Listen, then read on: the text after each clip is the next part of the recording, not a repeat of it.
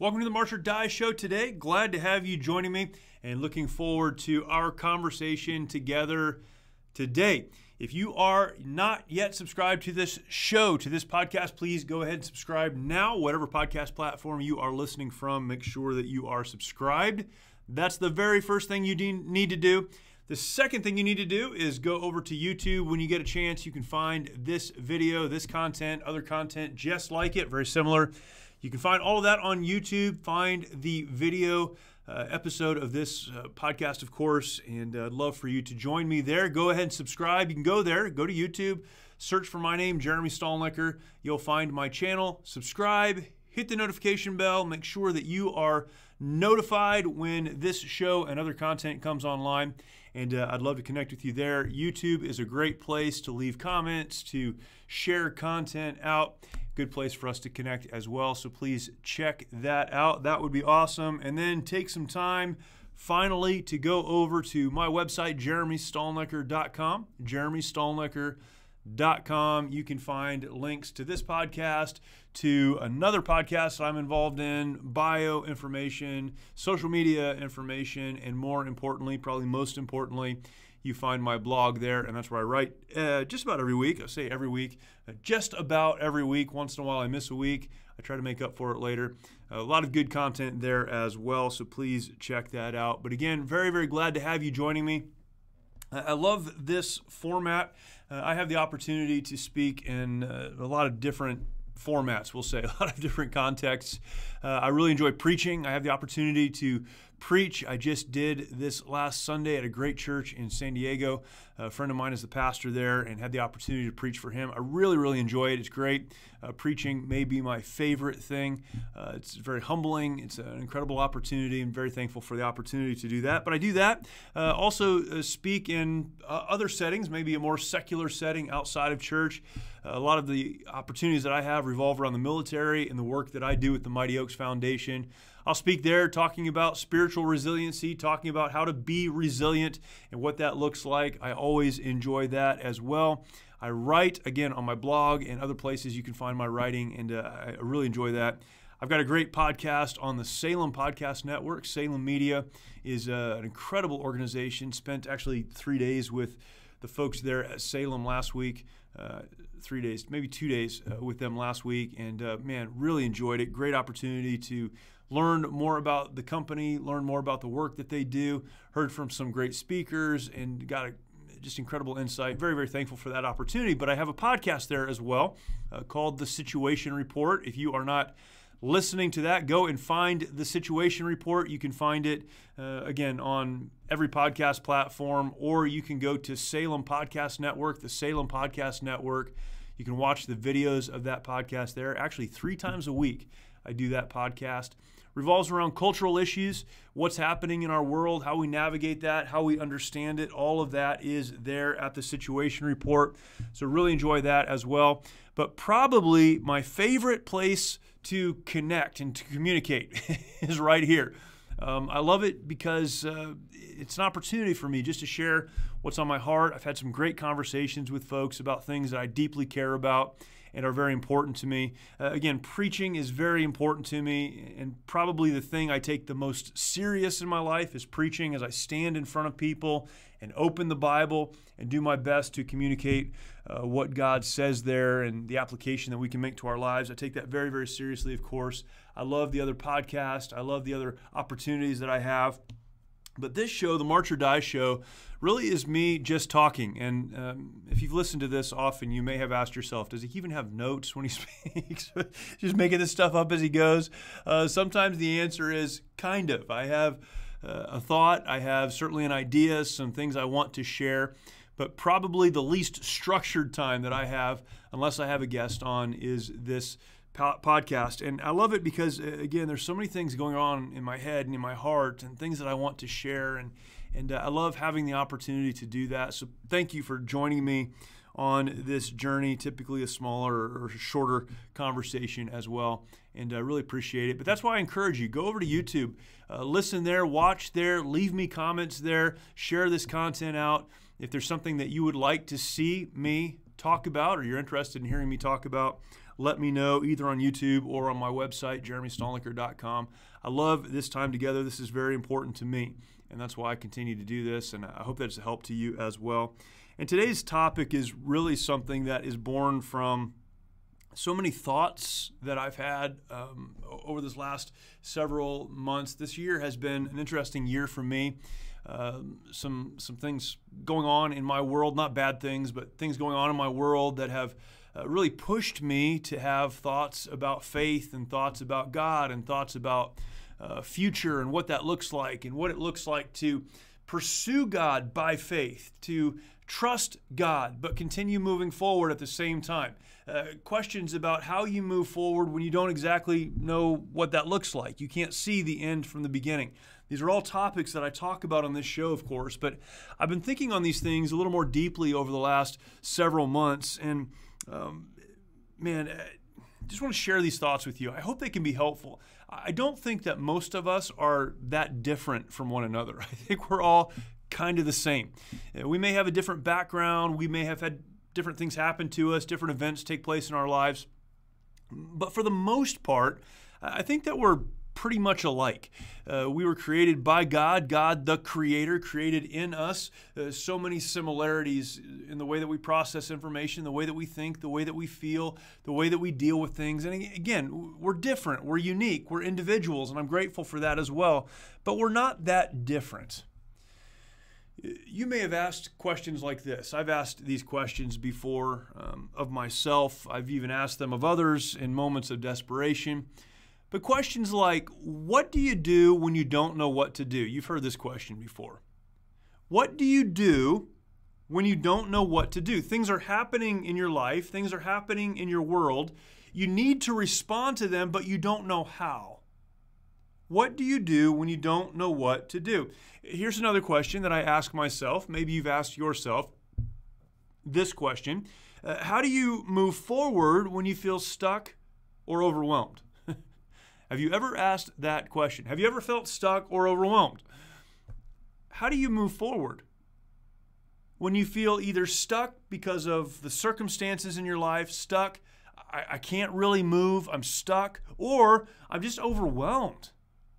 I may not be stuck, I could move, but I'm so overwhelmed by what's happening in my life that I don't know what to do. A question that I ask myself often is this one: how do I regain focus in my mind when it feels like my mind is running 100 miles an hour in 100 different directions? There are so many things happening in my family, in my job, with friends, in the world. So many things happening around me that I can't gain perspective. I can't grab focus. My mind is spinning. I had focus. I've lost it. How do I get it back? What do you do when you don't know what to do? How do you move forward when you feel stuck or overwhelmed? How do you regain focus when it feels like your mind is spinning 100 miles an hour? Have you ever asked yourself any of these questions? Again, I don't think we're that different. I've asked myself these questions. I'm guessing that you've probably asked yourself the exact same questions. This is the March or Die show. This is about understanding how we can move forward when it would be easier to stay where we are and just give up, to stay where we are and die. How do we continue to move forward? That's what these questions reflect. How can I continue moving forward when I just don't know exactly what to do? I can't get a clear mind on exactly what I'm supposed to do. I asked myself those questions. Maybe you do as well. And often my response is to do nothing. Now here's what's crazy. I have anxiety because I can't see the future, because I don't know what to do. Anxiety. Some of that anxiety really hinges on an understanding of fear.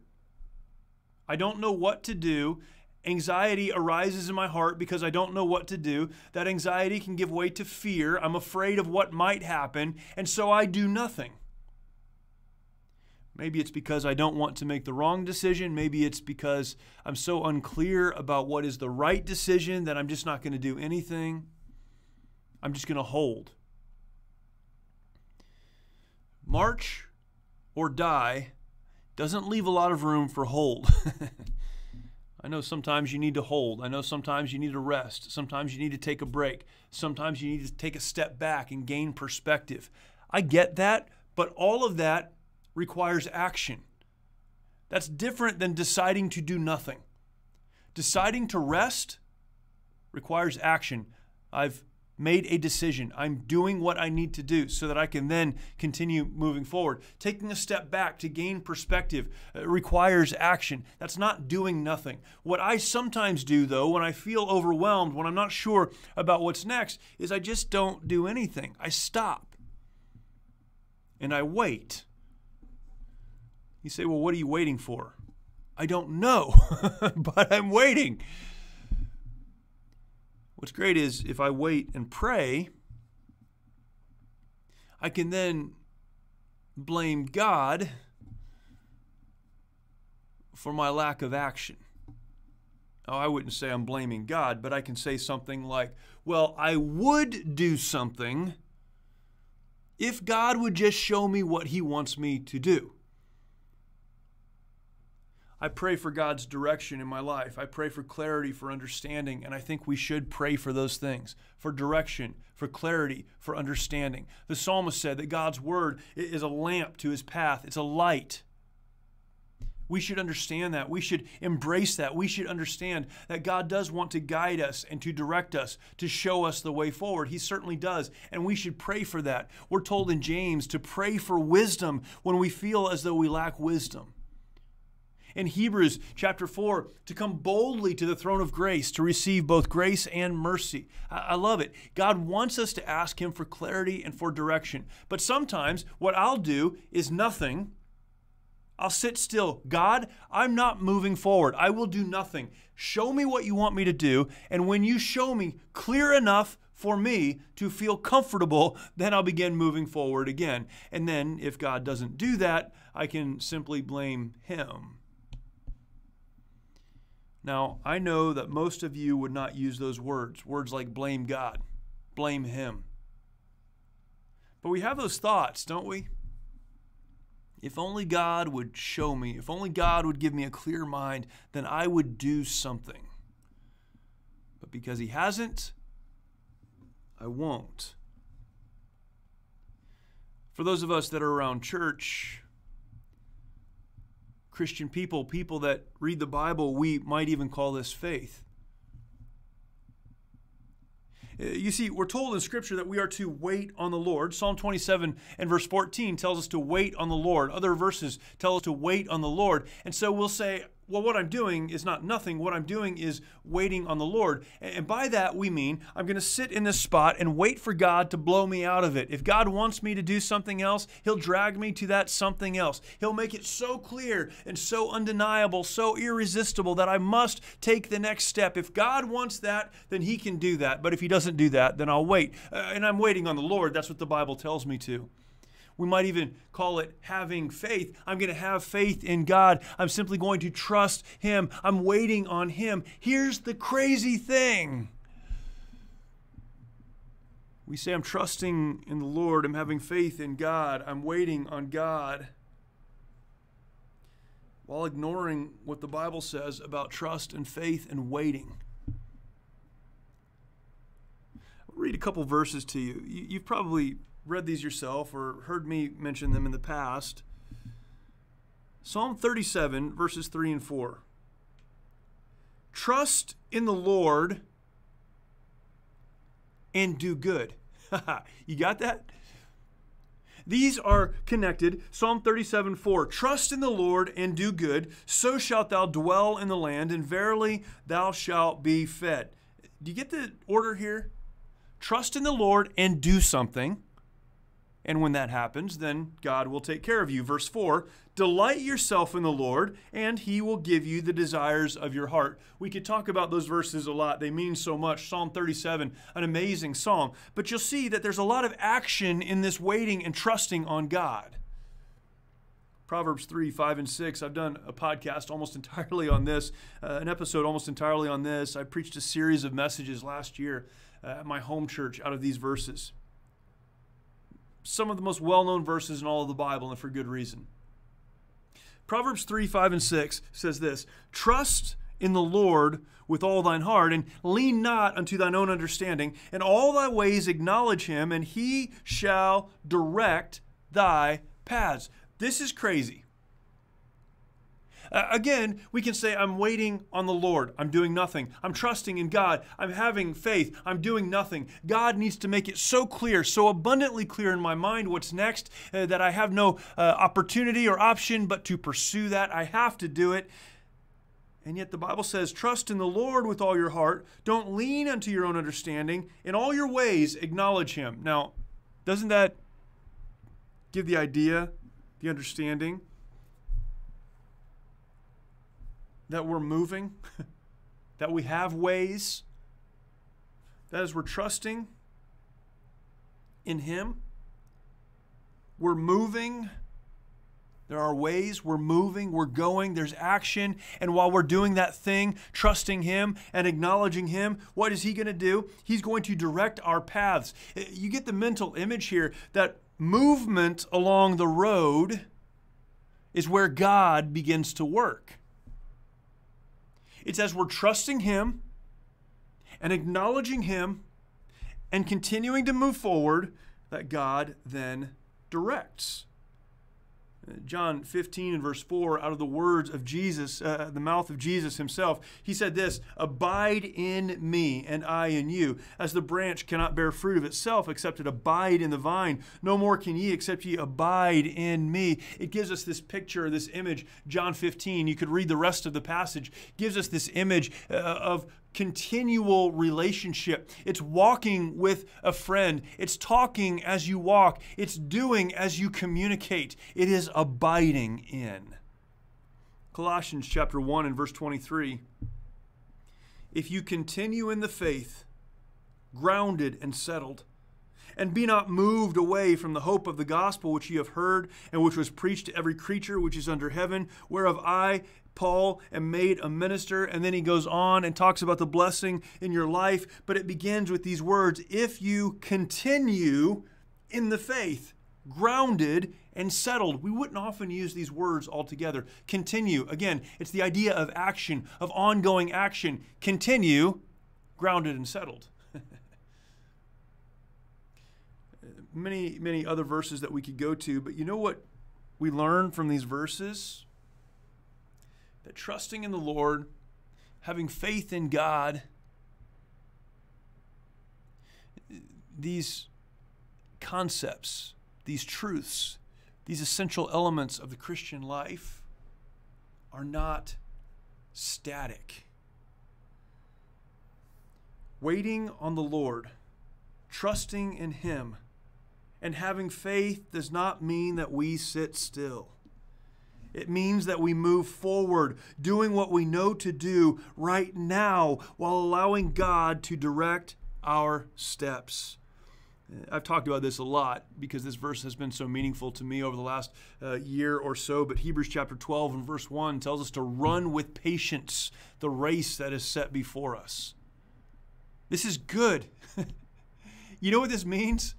It means that we need to get up and do what we know to do right now, whatever that is. Maybe it's just the next step. Maybe it's just the next job. Maybe it's getting up and taking care of your kids today, whatever it is for you. There's a lot of unknowns, a lot of unanswereds, but you can't be responsible for what you don't know. However, you are responsible for what you do know. A phrase that has jumped out at me a lot as I've considered these things is a very simple 3-word phrase. Do the work. Do the work. I love it because so often as Christians we say it's not about work, it's about grace. No denying, the Bible is very clear that salvation, a relationship with God through the shed blood of Jesus Christ, the forgiveness of sins, That is all of God and not of us. It is a grace gift. It's given to us freely by God. We receive it, but we do nothing to earn it, to deserve it, to merit it. It's all of God. Ephesians chapter 2, verses 8 and 9 tell us that by grace we're saved through faith, that not of ourselves. It is the gift of God, not of works, lest any man should boast. The next verse, though, tells us that we are saved unto love and good works.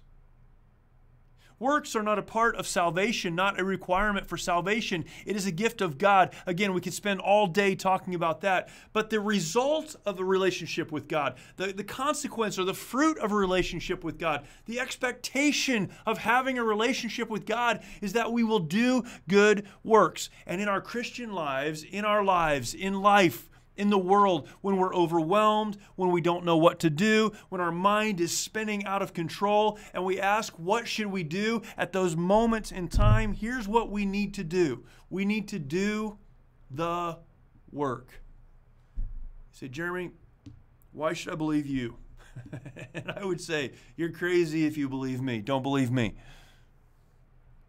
Believe the words of God found in Proverbs chapter 16 and verse 3. Here's what it says. Commit thy works unto the Lord, comma, and thy thoughts shall be established. That's one verse.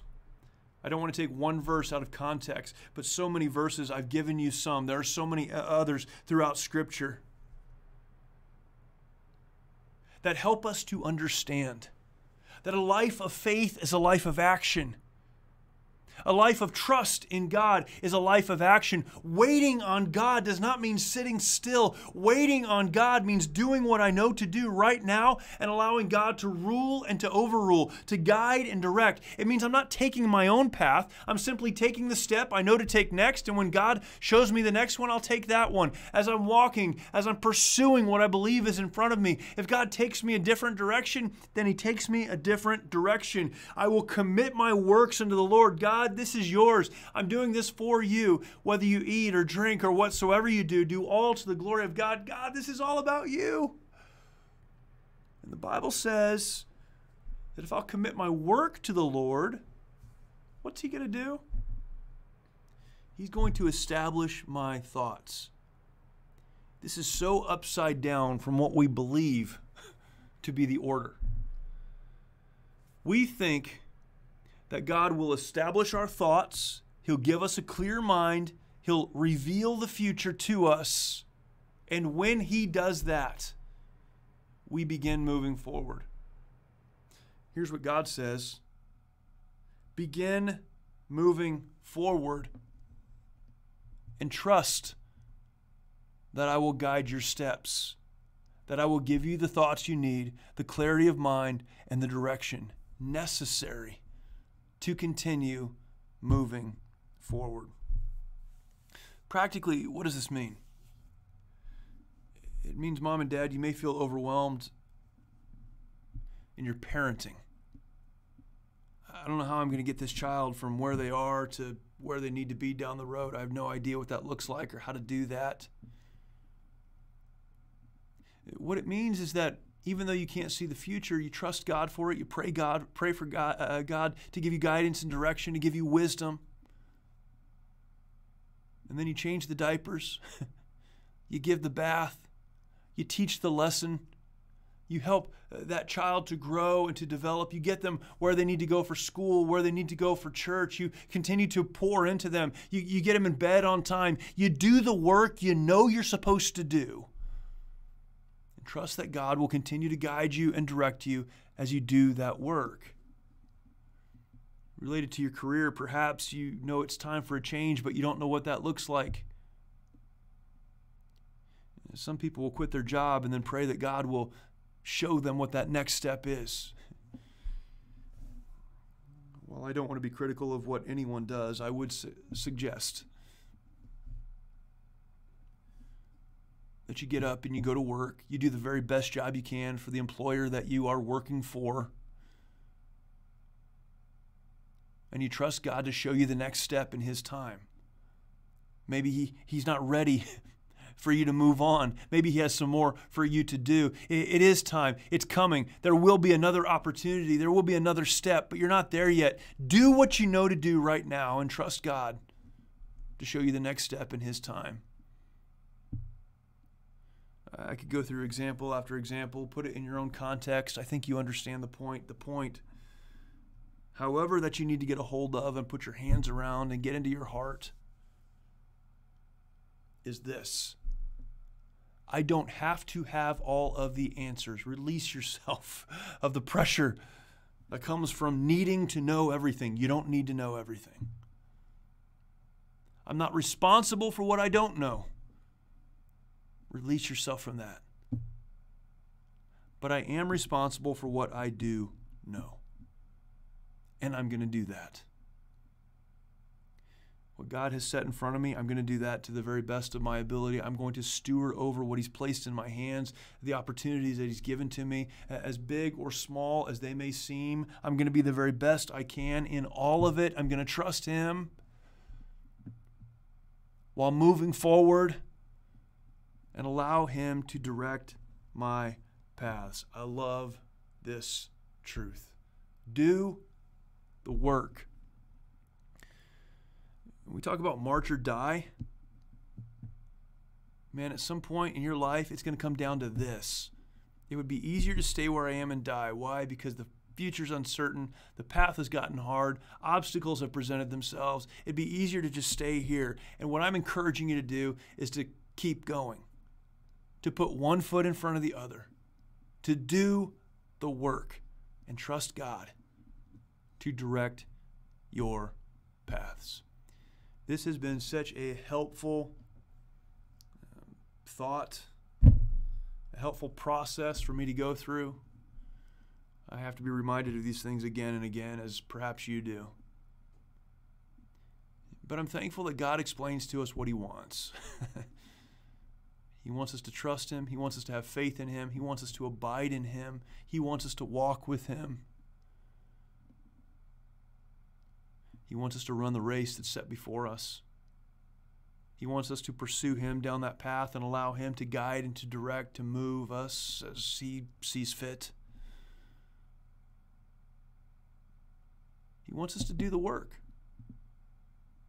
while trusting him for everything else. And in that, there is peace. I hope that is a helpful thought to you today. And again, if you have thoughts on that, let me know. I'd love to hear them.